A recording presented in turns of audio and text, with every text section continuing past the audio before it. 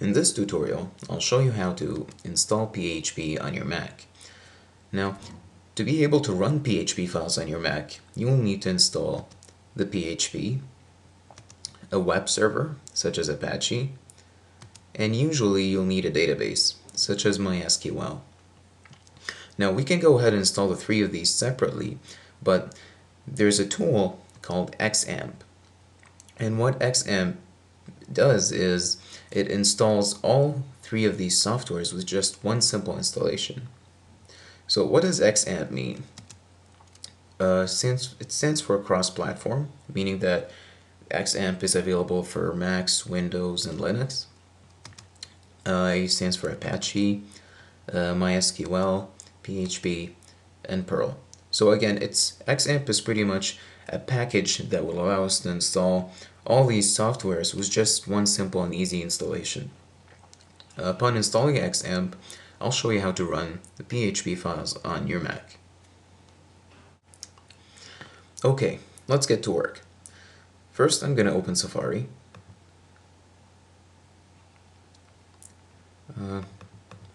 Then I'll open up Google. I'll search for XAMPP, XAMPP. I'll open the first link. Now, this relates to what I mentioned about how XAMPP is cross-platform. As you can see, XAMPP here is available for Linux, for Windows, for Macs, and for Solaris. Since we're now concerned with XAMPP for Mac, I'm going to click XAMPP for Mac. Scroll down a little bit. Now, there are a few packages to install XAMPP on your Mac, but usually the installer version is the easiest one to go with. So I'm going to go ahead and download the installer version. This might take some time on your computer, depending on your internet connection.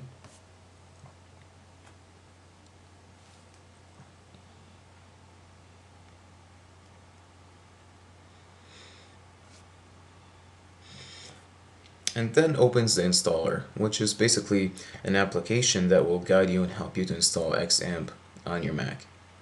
I'll click continue. Here you can alter the location of where you want XAMPP installed. I'm going to go ahead with the default location. I'll click install. And provide your password on prompt. It shouldn't take that long to install.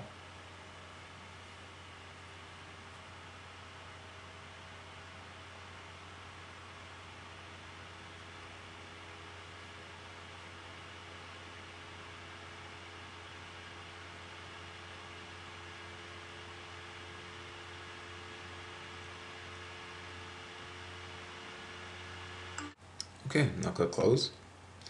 Now I'm going to open up the Finder, go to Applications. I'll scroll down until I find the XAMPP folder. I'll open that. And here you'll find the XAMPP control panel.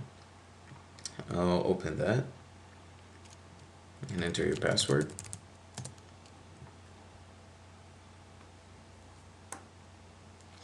Now, in the control panel, I can select which applications I currently need to be running. Now, as I mentioned, two of the softwares that I needed were Apache and MySQL, so I needed these to be running. So I'll click Start and Start. Now, PHP is already running by default, so I don't need to worry about that. And I'll close that. So I'll go to my browser and write localhost. And there you have it. If you can see this page, that means the server is successfully installed and is currently running on your Mac. If you go ahead and click on the English here, you'll find some useful information. You can find some documentation for Apache, PHP.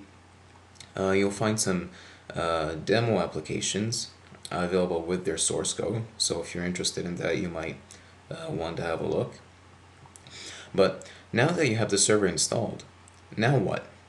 Here's how you can run your PHP files. Now, I have a PHP file here in my documents. Hello world, nothing fancy. I'll go ahead and copy that. I'll go back to Applications, open the XAMPP folder, And notice there's a folder called htdocs. This is where all the PHP files that you want to run should be. So I'll open the folder, and all I have to do is paste my PHP file.